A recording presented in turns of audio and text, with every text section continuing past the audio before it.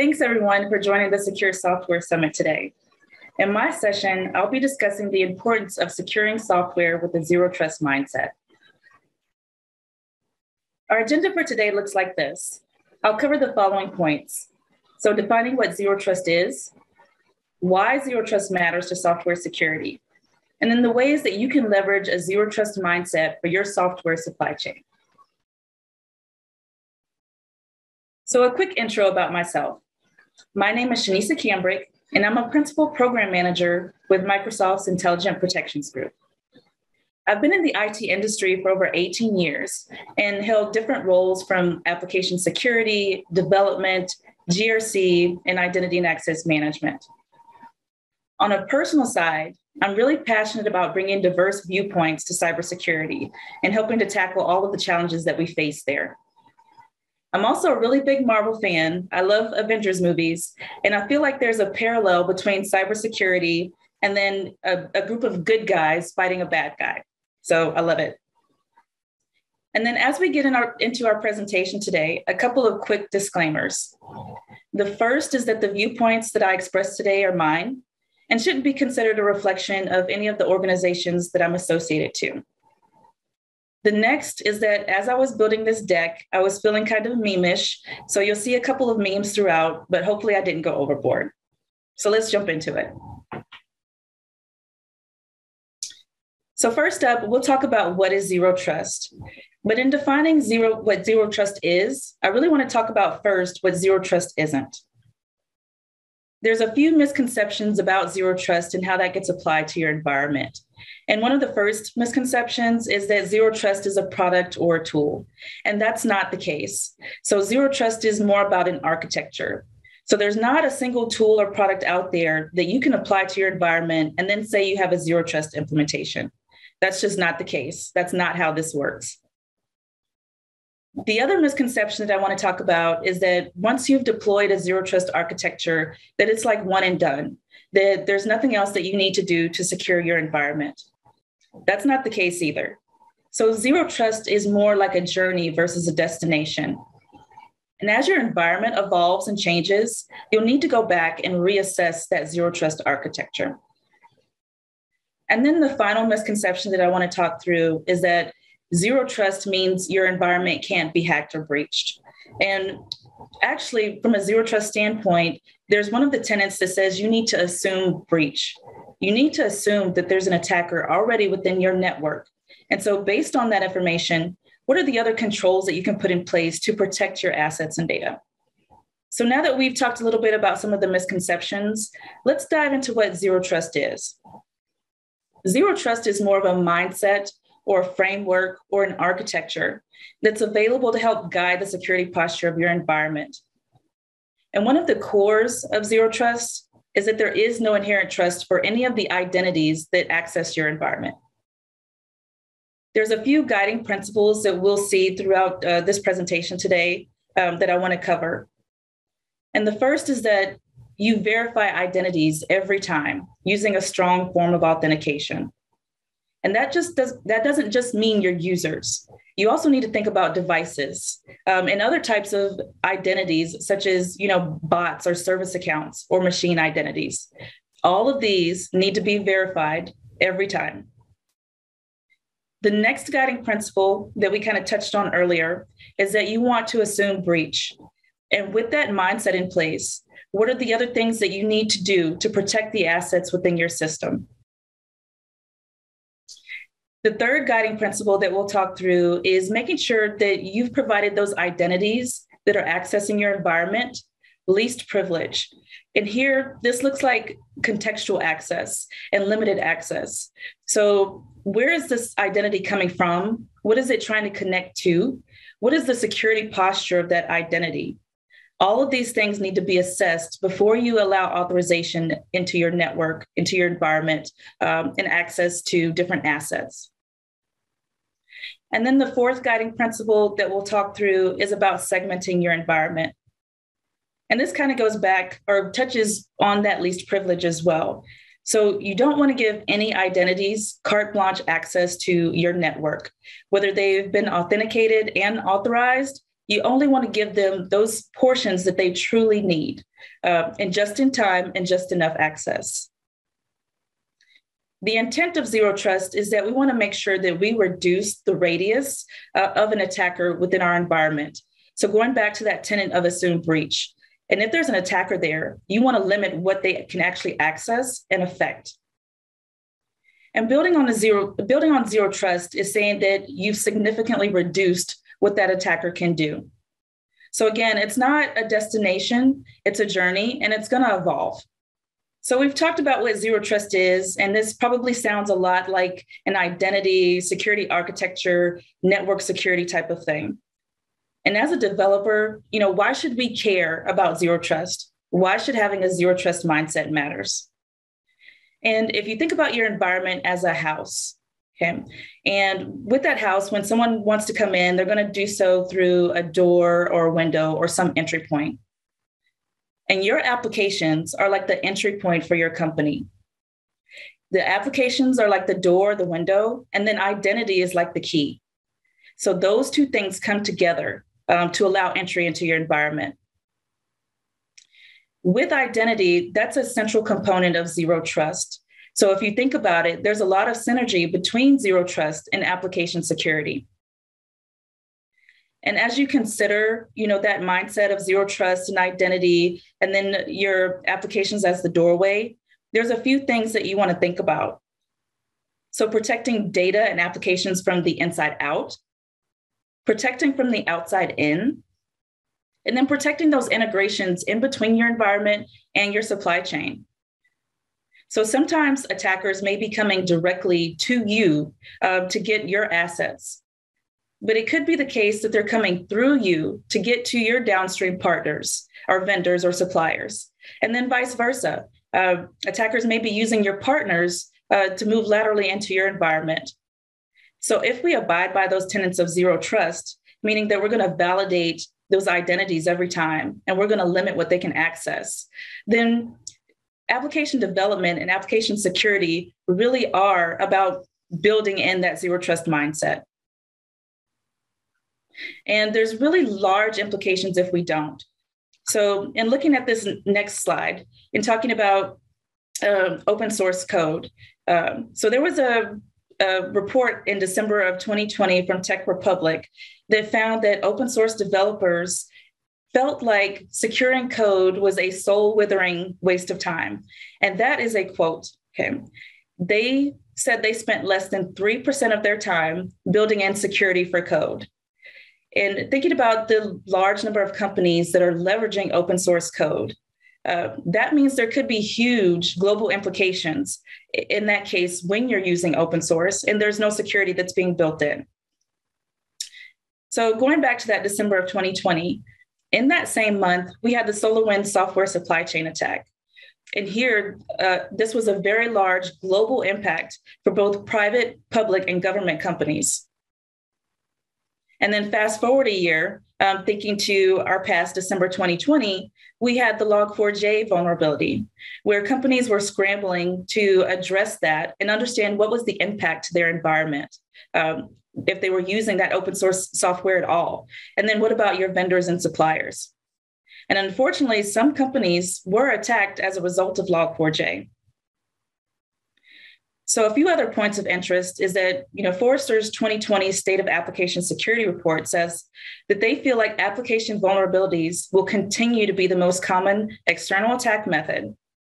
And then Verizon Data Breach Report says something similar, that there's a trend of having applications as the vector of attacks, and that's not going to go away. So again, there's really huge implications to your environment based on the way that your code security posture is. And history has shown that we really can't assume, especially in an open source scenario, that security is being built in. So just drilling into this a little bit more about who's responsible for security. So based on the previous slide, we understand that open source developers feel like that's not their responsibility. However, if you're using it in your environment and you're assuming that they're building it in, you're basically setting yourself up for trouble. So we're finding evidence that open source developers aren't spending that time on security. And with this in mind, that's why I say we need to abide by the tenets of never trust and always verify. So the foundation of zero trust.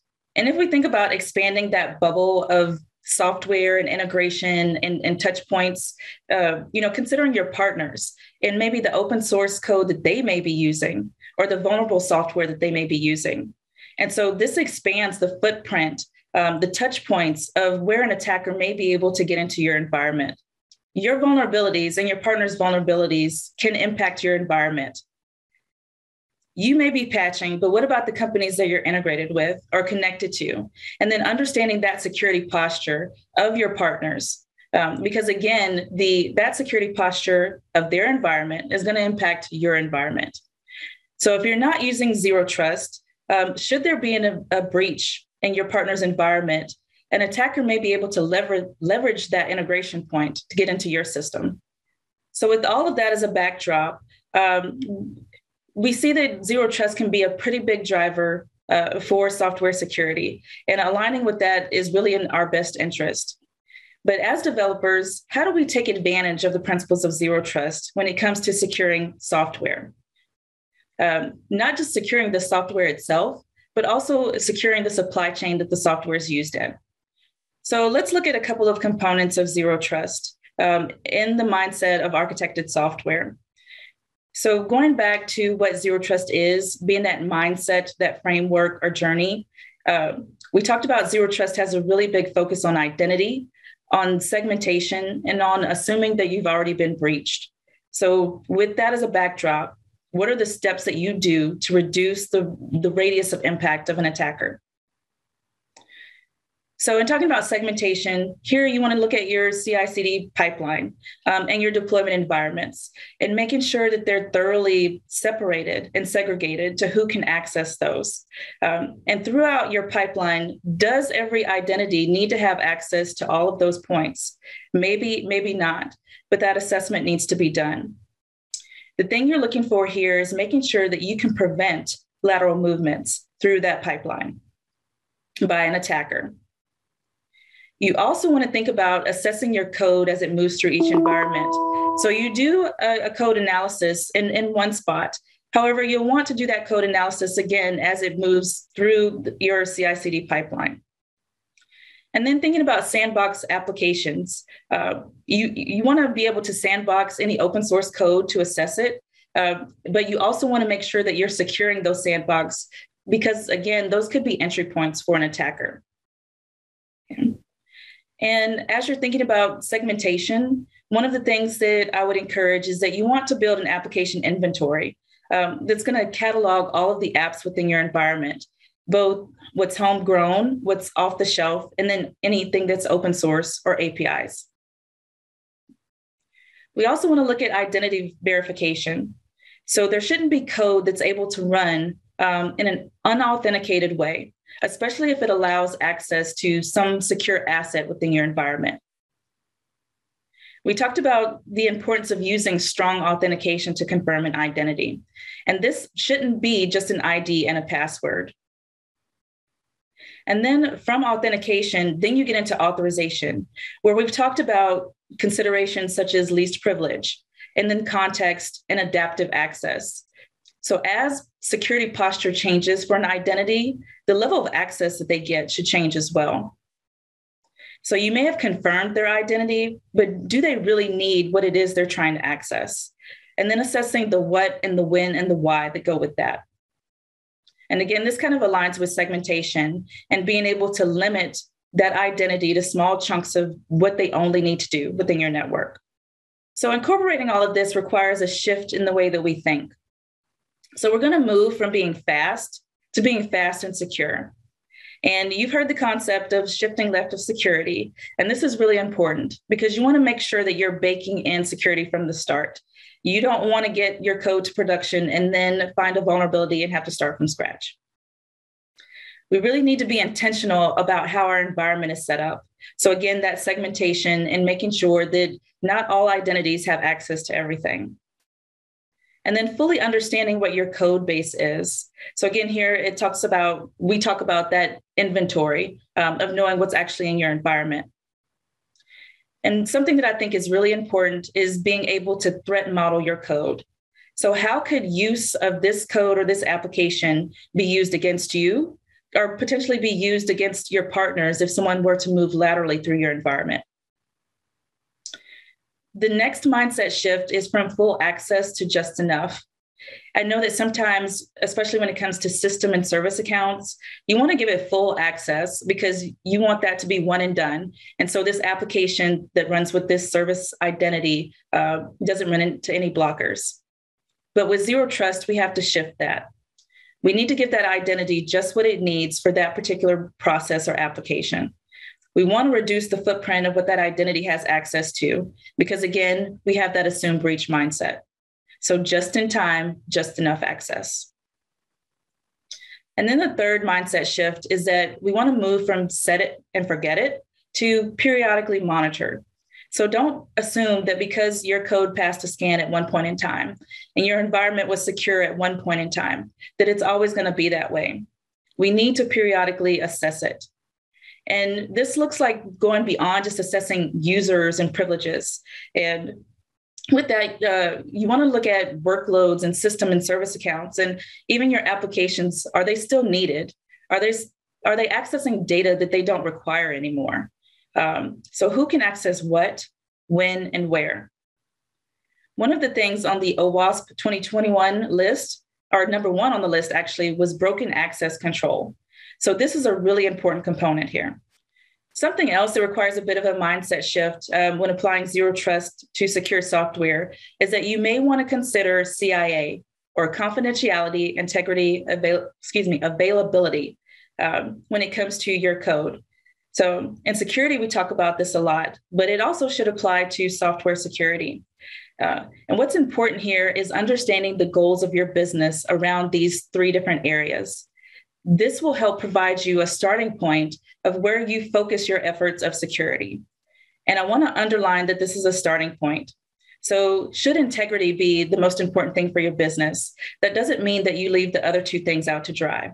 Again, it should be the starting point of how you secure your code.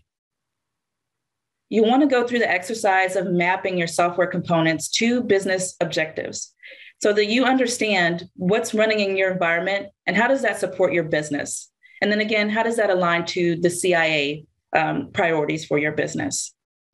So looking at zero trust and building a defensive software architecture, we need to look at this from three different angles. So again, you want to look at protecting your environment from the inside out, from the outside in, and then in between.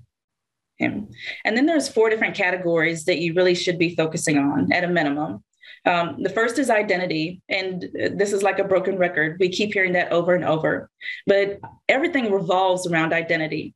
So who can access what, when, and where? And then the scope of this needs to go beyond users to the identity of things. So your APIs, your bots, devices, system and service accounts again. So understanding what's normal versus atypical behavior for those identities will be really important for helping to detect if an identity is interacting with the software in a suspicious way. The next thing we want to look at is that integration. So here we've talked about, again, the segmentation of environments where development is performed. And then preventing attackers from using your code to move laterally through your environment or to your integrated partners. And then it's really important that you understand the touch points, both internally and externally of your supply chain. Do you know where your APIs exist? Do you know where you have integration? And then thinking through what happens if your partners are running vulnerable software. How does that impact your environment? And that brings us to the next point of, again, the assumed breach. And here, building your asset inventory. So the inventory scope needs to include everything that's in your software ecosystem. And you might want to consider what's in your suppliers or partners ecosystem as well. So that as vulnerabilities are announced, you know what you may be potentially open to. Definitely track the use of open source code. That'll make it much easier as these vulnerabilities are announced within open source for you to track down where it's being leveraged. And then here as well, you want to understand the behaviors of your applications. So should your application be used in a bad way, that you'll understand that and be able to detect it. This looks like building a baseline of behaviors for your application, like times it should be running, how long it should be running, et cetera. And then the fourth point is about code assessment. And we talked a bit earlier about threat modeling of software. And this looks like both angles of attackers to you and attackers through you. As part of your assessment, there's a few questions that you'll want to ask. So if this app or service or code was used in a malicious way, what would the attacker have access to? Is there an opportunity that this code could be used for lateral movement where an attacker is going to pivot from your environment to another one? And is there an opportunity that this code has been set up in such a way that an attacker may be able to escalate their privileges and move throughout your environment? And if this code were to be used in some malicious way, what could they actually take? So could they exfiltrate something without being detected? It's really important to understand and to know where is data being sent, what is it being used for, how is it integrated into your applications. If there's anything within your environment integrated both internally and externally, you want to be aware of that and make sure you assess it. Okay, so as we're coming to a close here, really want to drill home some key points that in our desire to move fast in this digital world, we really need to do so in a secure way. And with our reliance on open source code and the high degree that we're all connected and interoperating, operating with a zero trust mindset is really a necessity. It can help build confidence in the way that our software is being used and helping us to be assured that it's being used as intended by the right identities in the right way. And so with this in mind, there's a few calls to action. The first is that you want to know your current state. Then you want to assess your environment. You want to assume breach. And then you want to continually assess. So in knowing your current state, you want to review where your environment currently stands. What's there? This looks like that asset inventory that we talked about. And possibly using some type of controls matrix, looking at OWASP or the CIS controls or a CSA cloud assessment matrix, and understanding where you may or may not have gaps within the protections within your environment. When you're doing this assessment, think about the direct versus the indirect impact. So again, it may not just be about your environment, but about those integrated touch points as well.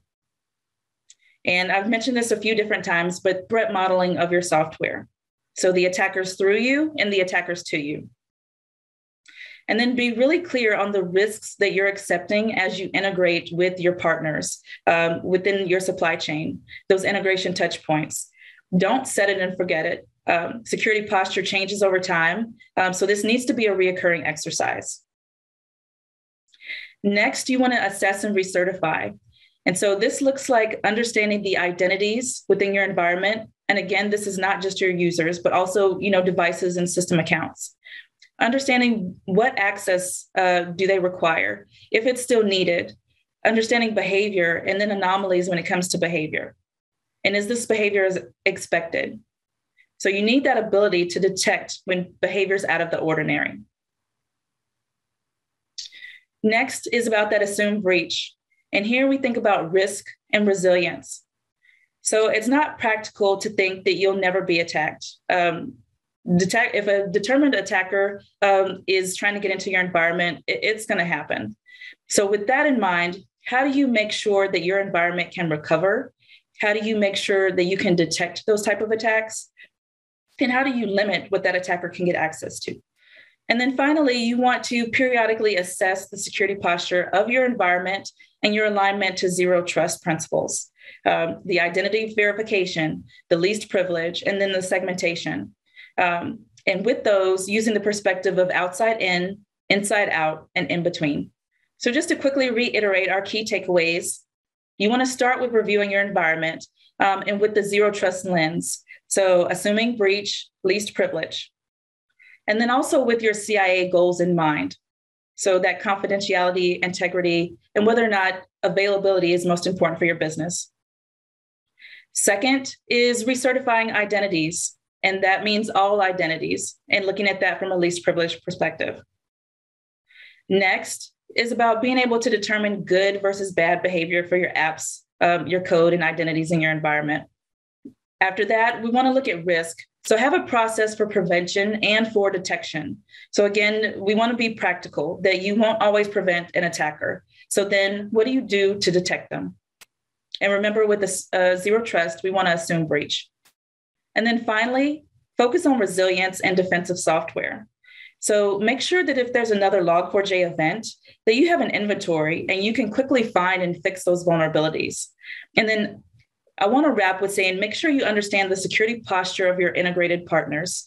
That's going to be essential to making sure that you keep a good security posture as well. So thank you for your time. I appreciate it. Stay safe and secure. Bye-bye.